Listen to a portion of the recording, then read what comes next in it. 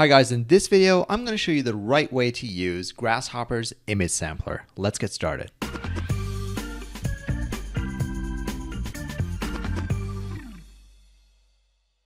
Hi guys, I'm Azhar. Welcome back to another tutorial. This time I'm going to talk about the image sampler. So I see a lot of videos out there which use image sampler as something for beginners, but really it's more of like an intermediate technique that's how I feel. And I see a lot of people using it incorrectly. So hopefully this is the only video you will need to know how to use the image sampler properly. If this is your first time here and you want to learn Rhino and Grasshopper, make sure you subscribe and also use the link below to, download all the tutorial files so you can follow along with us. All right, let's go ahead and get started. So to begin, let's just have a look at our problem right here. So I have a 6 foot wide by 12 foot tall wall over here, and I want to do something interesting on this wall using an image, like a JPEG image I found online. And the best way to do that is using the image sampler. But before we can do anything on this wall, okay, let's just understand what the image sampler is and how it works. So in Grasshopper over here, go ahead, double click, and just type in image sampler. It'll open up this box and you'll see that it's a component that has one input, one output, and right now it has a big exclamation point in the middle. So just go ahead, double click that, and you'll see that it opens up this window. This is where you actually set the parameters for your image, the graphic that you want to use. So under File Path, go ahead, click that ellipsis, and select an image that you want to use. I'm using an awesome movie, Rush Hour 2. I'm using their poster. Okay, Jackie Chan, Chris Tucker. Let's have a look at how to use this. What do you see over here? When you see that image come in, you'll see that there's an X domain, 0 to 1, and a Y domain that goes 0 to 1. Okay, now I don't recommend using these default settings. Okay, you always want to use, especially with image sampler, the X and Y relative to the image. I mean, this is not a square image, so you definitely don't want to go 0 to 1, 0 to 1, right? This is a rectangular poster. So let's just use the pixels of the JPEG to determine the domain. And the way you want to do that is come over here on the right-hand side and click this little icon over here. And you'll see that now this changes 1 to 1806 and 1 to 2800. Okay, now you do want to remember those numbers, so I'm going to write down 1806 and 2800 separately. So I'll just click OK, open up a panel, 1806, another panel, 2800. Okay, just save those over here, and you'll notice that now the image sampler actually shows the graphic that you want to see. Okay, so what is this, and what needs to go in and what comes out? In order to test that, I want you guys to just make a point, P-O-I-N-T. Right click, set one point, and just make sure in Rhino that the type equals coordinate. Okay, this way you can actually place a point and move it around in Grasshopper. What I want you to do is place a point near the origin, okay, near the XY axis right here at the origin, and plug that into the image sampler. Let's see what comes out. On the other side, what comes out is these numbers. Now, you'll notice that, these are actually RGB numbers, right? This is a color, RGB. Okay, in fact, I can color this point with this data right here by using custom preview. Custom preview. Okay, the geometry is this point, and the material is the output of the image sampler. And you'll see that the point changes color. Okay, in fact, if I move the point around by just clicking on the point component and then dragging the point, you'll see that it changes color as I'm dragging it around. Like I'll drag it somewhere else. Now it's this. Actually, I can hide that. No, I need it on to move it. So yeah, it's this red color now. If I move it here, it's some dark black color. So you can see that as I'm moving this around, it's picking up a color from the poster. So how do I know exactly where it's picking it up? Well, what you want to do is draw this image in Rhino, but use these coordinates. So 1806 and 2800. Let me draw a rectangle. So I'll click the rectangle tool. It asks for the first corner of the rectangle, which is the origin. So 0, enter. Okay, then asking for the length, which is 1806. Then the height is 2800. And this thing is gigantic. I mean, this is my little 12-foot wall here, and this is the rectangle I'm drawing, right? This is several like football fields, probably several city blocks maybe. This is huge, right? 3,000 feet almost. So this is actually our graphic. And if I move the point around, you'll see that I pick up different colors. So maybe if I go right over here, it should pick up a white color. Yes, it does. If I move a little bit lower, maybe it'll pick out the red from the title. Yes, it does. You see, here it may pick out the black from the suit somewhere over here, perhaps. Yep, it does. So wouldn't it be great, instead of using one point and dragging it around, let's put like 1,000 points there and see what happens. Now, the easiest way to populate a rectangle like this is if you have already downloaded the paneling tools component. And if you haven't, sorry, the plugin paneling tools. If you haven't downloaded this already, I highly recommend you do that. But over here, there's actually a component which is surface domain number you can use, or surface domain length. Both of them will work really well on this rectangle. If you haven't downloaded it, that's okay. You can still follow along. I'll show you how to do it using just generic Grasshopper components. The one I'm going to use is this one called square, just the square grid. Okay, and what it asks for is the plane, size, and how many grid cells do you want. So first I'll start with the size, and this is pretty big, so let me start with, I don't know, 50 feet and see what that is. Okay, 50, put that in here, call this cell size. Okay, so 50, and you can see that it's created a grid over here, and if I, of course, increase or decrease this, that changes. But the extent, which is 5 and 5 right now, which is why it's creating a 5 by 5 grid, this is what determines like how big or how many like cells you actually have, right? In this case, it's pretty easy to determine how many cells I need because I have the lengths over here. So for example, this is the X, this is the Y.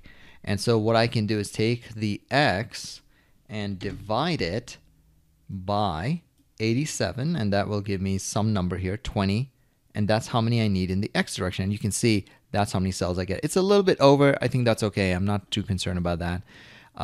Let's do the exact same thing but for the Y direction. So copy and paste, bring the Y over here, and this time it's Y divided by the size, which gives us 32 or so, and that, there we go. Now that covers the entire rectangle. And of course, this maintains itself even if I change this back down to 50 or even go down to 30. I mean, you know, so that's great. It's working and pretty much covering the rectangle. If you want to be exact, I recommend using paneling tools, but for now, this will do just fine. Okay, so now that we have these, notice that one of the outputs here is points. Even though it looks like a bunch of curves right now, there's actually an output called points. So instead of sending 1 point, I'm going to delete this single point here. So instead of sending 1 point, let's send it all of these points. How many do I have? I have 2,100 points. Let's see what this gives us. Okay, so 2,100 points go in, which means I get 2,100 colors. So let's apply those colors using custom preview to these points, and let's see what happens. Okay, something's happening here, but it's a little bit hard to see because this component is still on. So let's turn that off using Control Q. Okay, and turn some of this off, even though it doesn't matter there. And you can see that the image starts to show itself, right? So even though my little wall here is so tiny compared to this image, that's okay. I'm not really concerned about that right now. Okay, so, and you can probably guess, like if I decrease the size, this image will get more and more accurate, right? So if I decrease it to 30, wow, look at that, a lot better. If I go down to 10, I mean, now you're seeing facial features. You know, how many points is this? Let's see, this is 51,000 points. That's a lot of points. Probably you're not going to use this many points, and you're probably not going to do this operation necessarily, which is just recreate the image in Rhino. That's really not why we're doing this, right? In fact, all of these are points. If I really zoom in, you'll see that they are all actually just points coming together.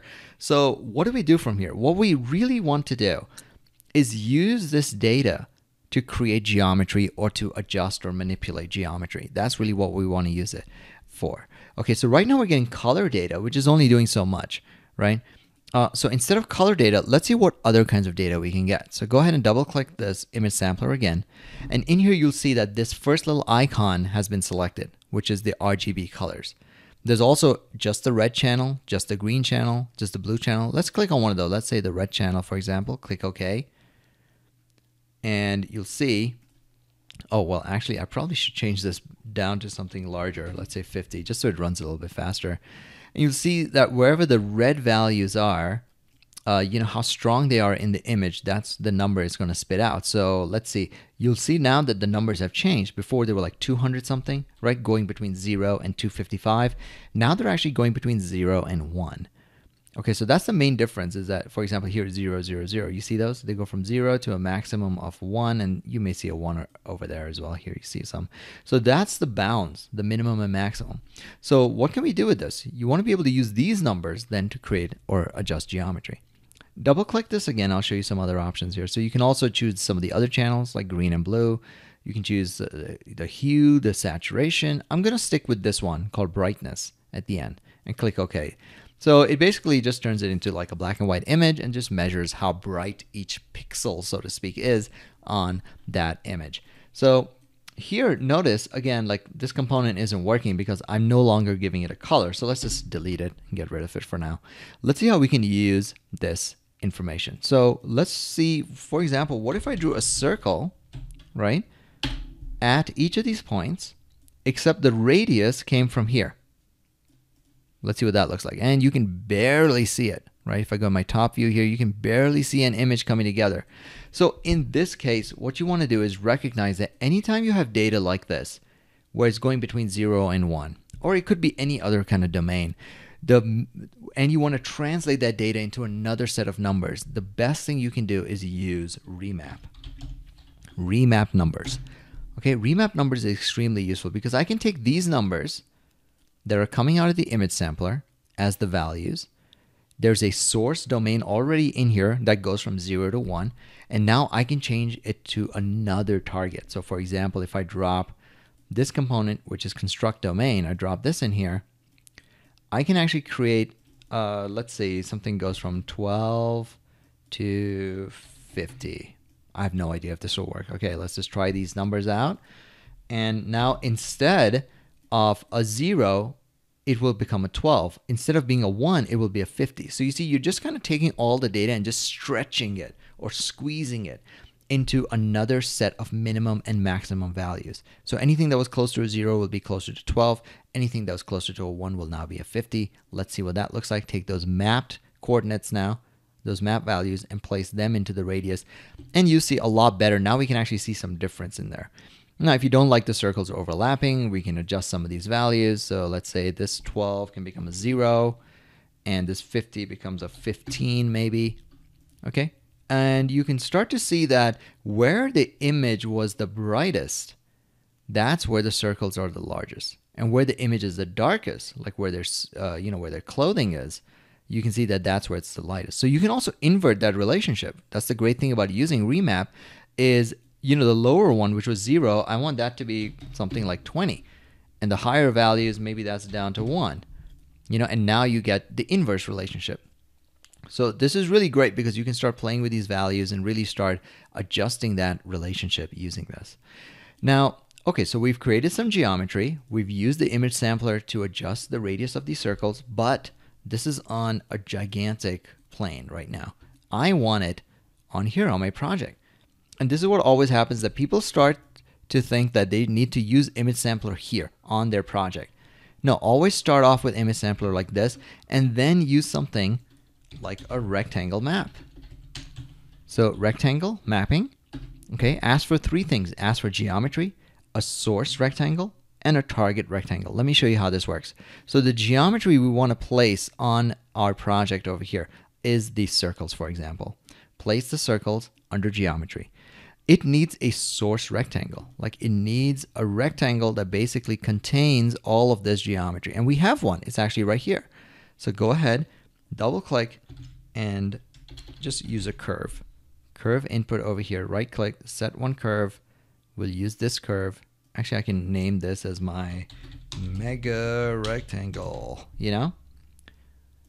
Okay, put that in here under the source. And now I need a target rectangle. And it just so happens that here, I've also drawn an extra curve that is the bounding that front of this wall. So curve, right click, let's call this project rectangle. Okay, set one curve and make sure we display that correctly under the target. And there you go, it translates it over. Now, don't worry so much if you guys try it and it doesn't look the same. Okay, for some people, what may happen is, depending on how Grasshopper is reading the rectangle, it may be something that's along the side. It may accidentally be mirrored, you know, where it's reading the other way around. That's perfectly normal. Okay, all it means is you got to either just flip your rectangle or rotate it around or something. Basically, you just want to adjust your rectangle so that the bottom corner here matches the bottom corner here, and there's really no way to do that. So just test it out and manipulate the rectangle as needed. That's my best piece of advice. But the greatest thing about this is that now this rectangle, I can do anything else. So in my project, for example, if we decided in the project, like, hey, let's make that twice as big, I don't have to touch Grasshopper at all. You know, I can just work directly in Rhino now. You see, I can make that twice as big. Oh, it needs to move to another wall somewhere else. Nope, just drag it, move it somewhere else. Okay, it needs to be rotated and placed on another wall over here. Yep, just rotate it, place it somewhere else on another wall. You know, once you've set this up in Grasshopper, it becomes really easy to start adjusting that geometry in your project. That's why I recommend always starting with the original image at its original scale and then using rectangle mapping to place it somewhere. So this works really well, for example, if you're doing like perforation or something, right? But say you want actual three-dimensional geometry. So instead of this circle, let's try one more thing, where instead of the circle, let's make a box. Okay, and let's use center box. So use center box.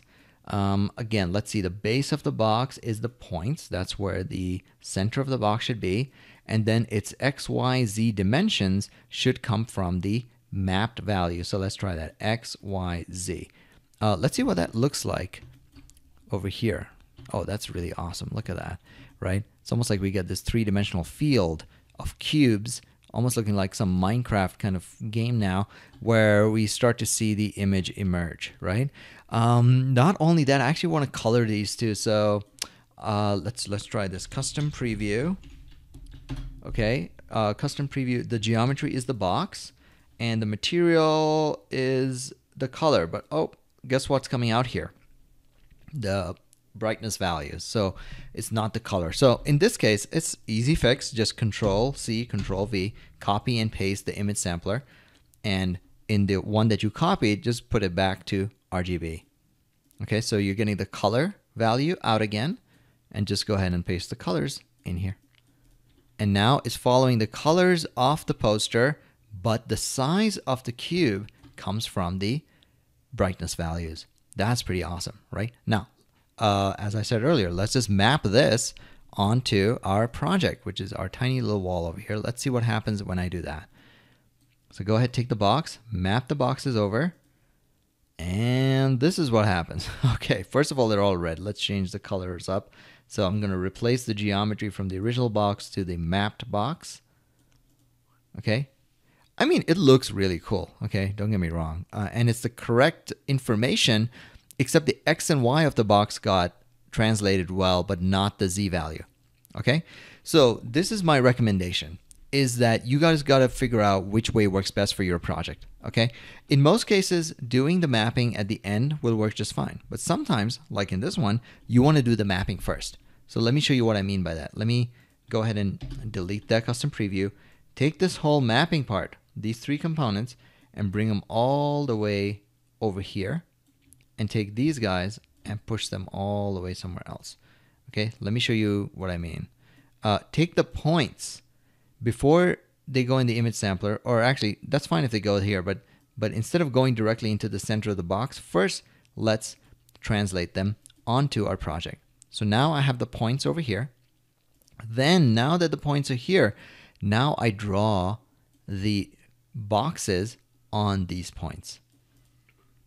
And of course, you can probably imagine what happens is those boxes are gigantic, right? They're huge. So you can't even see the image right now. So let's say instead of 17, which is 17 feet right now, this is huge. So I'm going to change the slider to real number, you know, just go down to, I don't know, 0.27 something. Let's see. That may still be too big. Let's just keep sliding that down until it's a comfortable number. And there we go. That's a lot better, right? So what I'm doing is I'm mapping the points and then creating the box afterwards. So I'm creating the box in my project, okay, which means I can actually control the units. This is a lot better in my opinion, because say for example, you were doing perforations or even something three-dimensional like this, it's much better to be able to control like what's the largest perforation, what's the smallest perforation, you know, and you can then enter your values based on the actual like real world dimension instead of trying to create the dimension at this scale and hoping that it translates properly. And the good thing about this one as well is that say I scaled the rectangle, okay? This dimension still stays the same. The boxes still stay the same. The boxes will not scale with this rectangle. You see? So if I had like a machine bit set up at a certain radius or something, and I know I can only do this minimum perforation or something like that, I won't have to keep adjusting those values. I just adjust this rectangle and everything else works automatically. Let's go ahead and color this. So again, custom preview. Let's see. That's the geometry, and the color comes from this image sampler. And there we go, right? Awesome. I think that looks pretty good right now. I can even like increase the density a little bit by just reducing this cell size here. Let's try half of that. Yeah, I mean, that's not bad, right? It's all little cubes coming together. And that's basically how you guys should be using the image sampler, okay? Again, just to quickly recap, always draw a big rectangle equal to the pixels off your image and work on it at this scale. And once you're happy and making sure it's working here, then go ahead and just use a simple rectangle mapping or even a box mapping if you wanted to go ahead and translate it to your project and then create any other geometry that you need to. Okay, that's my recommendation here. Hope this video helps. If it was helpful, give us a thumbs up. And if you have any requests as well, just put your requests in the comments below. Don't forget to subscribe, and I'll see you guys in the next video.